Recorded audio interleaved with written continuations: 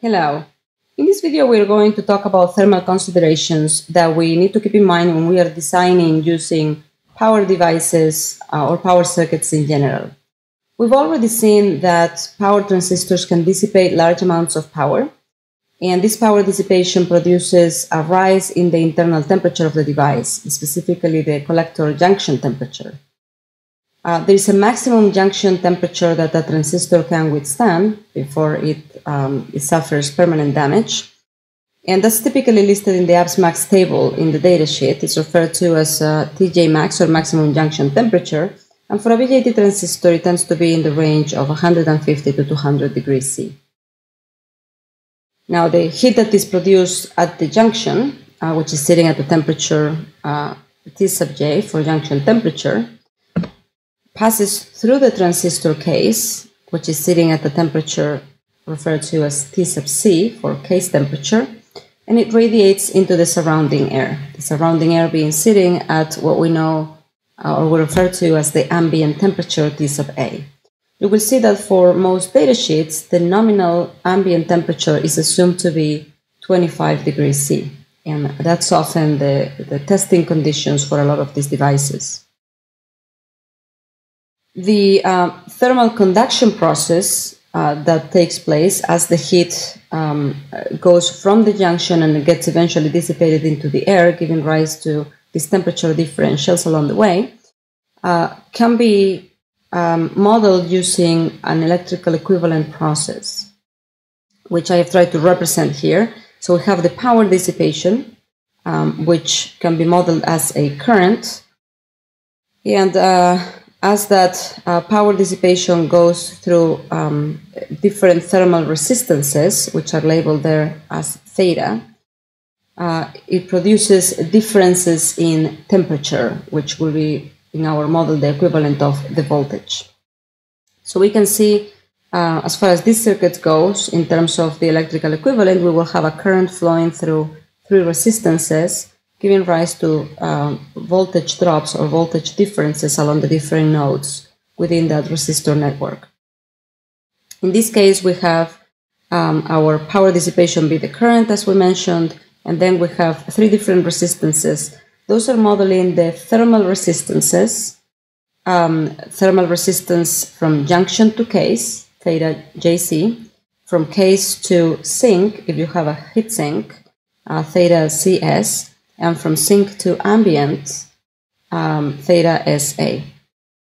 And we can write an expression modeling Ohm's law, which will say difference in voltage across a resistor is equal to the current through the resistor times the resistance. We can say that the difference in temperature across all those thermal resistances is equal to the power dissipation times the equivalent thermal resistance, which in this case is the sum because they're connected in series.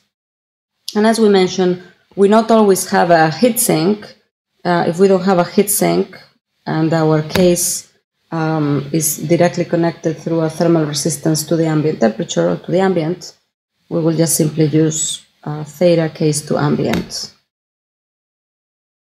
And normally these thermal resistance values also come specified in the datasheet, or we are given some plots from where we can derive these thermal resistance values.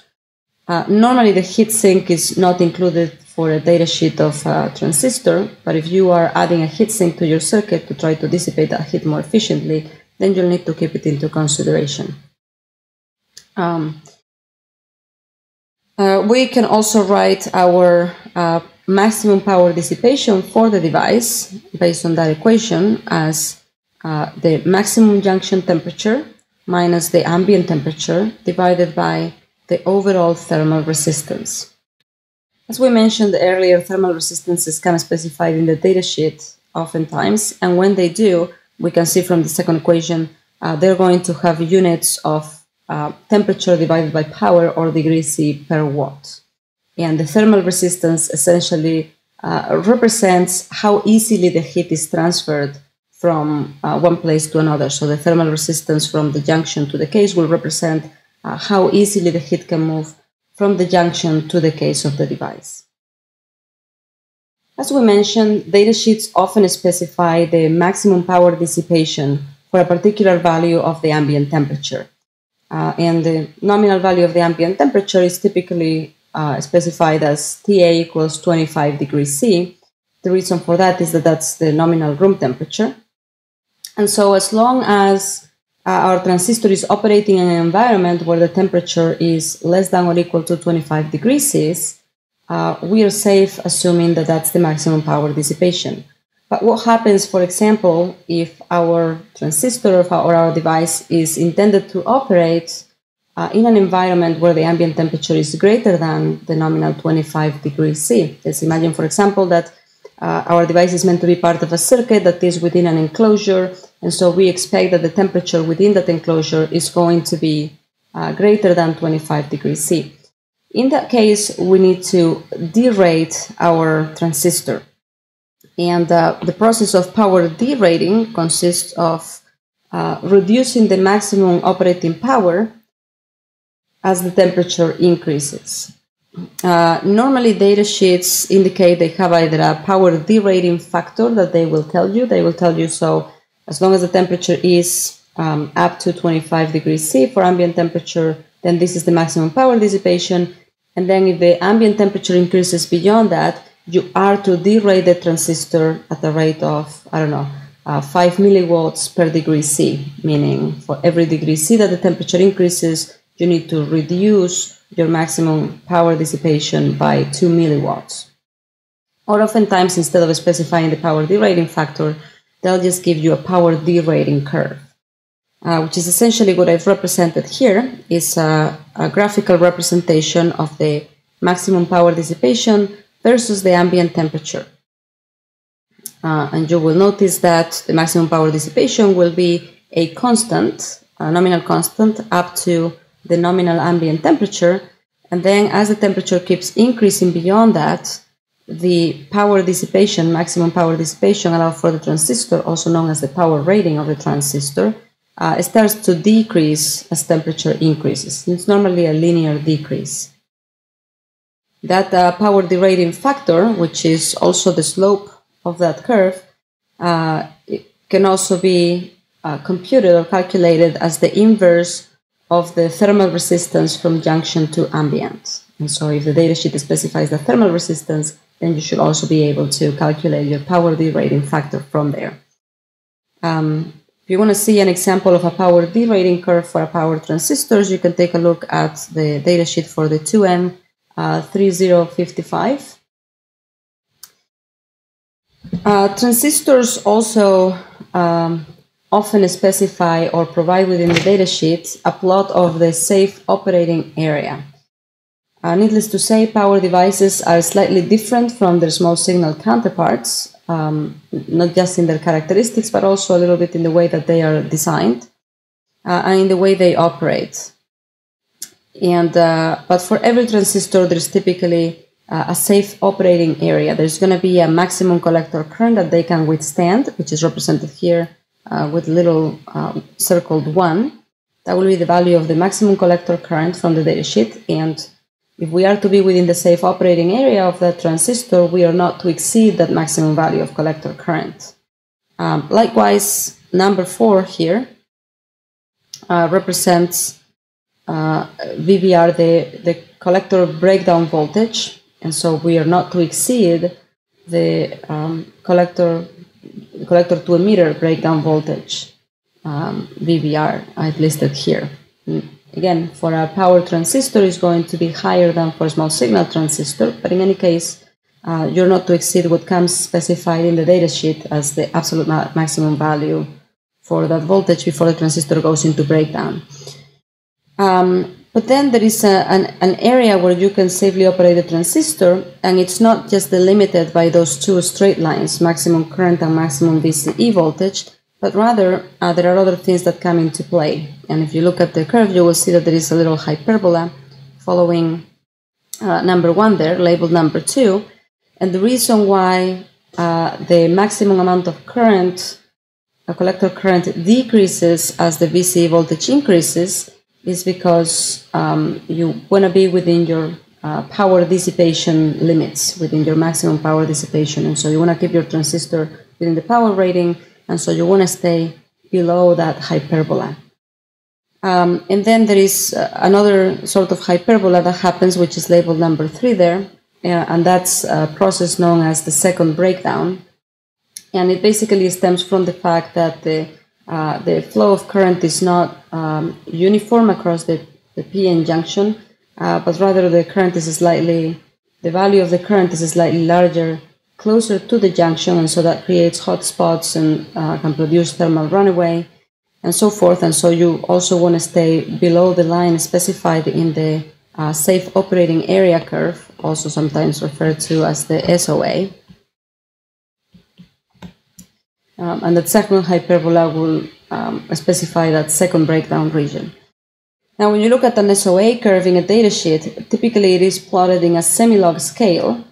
And so what you will see is the representation in the bottom there, where I have represented the hyperbolas of number 2 and number 3 as straight lines, because that's what they will essentially be looking like in a semi-log plot, where the x-axis is now in a logarithmic scale.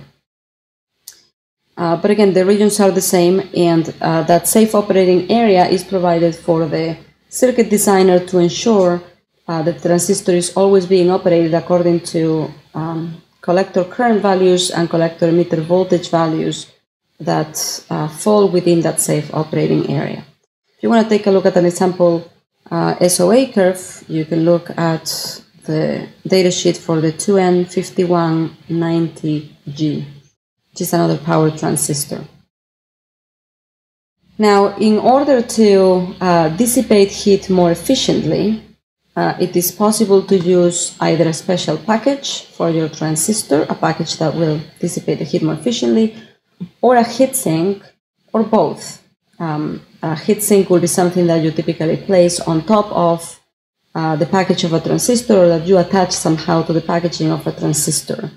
And again, the idea is that it provides a large surface area which allows for efficient heat dissipation. So I've represented a couple of examples of special packages and heat sinks below. The first one listed there is the To3 package, which is used, for example, in transistor 2N3055. It's a power transistor. And notice that it typically has only 2 terminals. I've drawn 2 pins there. And so if that's an individual transistor, one of those pins will be the emitter, the other pin will be the base, and the collector is typically attached to the casing of the transistor. And so collector terminal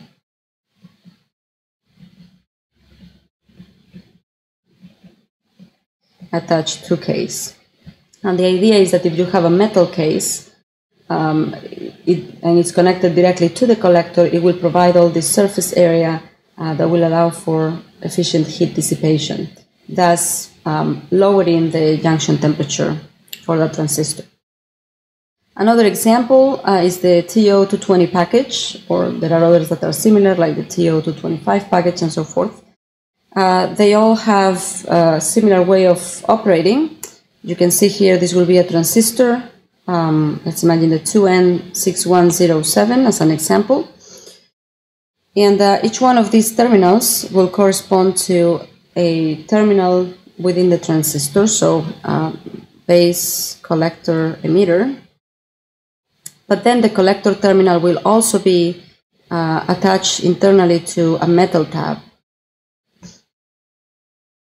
See, which again, it allows for efficient heat dissipation. And oftentimes that metal tab is also attached to a little metal pad that is on the board. The pins are designed so that when you connect the 3 pins on your board, they are like through-hole type of connection. Then you can bend the part over so that the metal tab can touch like a small metal plane on your board, which will allow for even more efficient heat dissipation.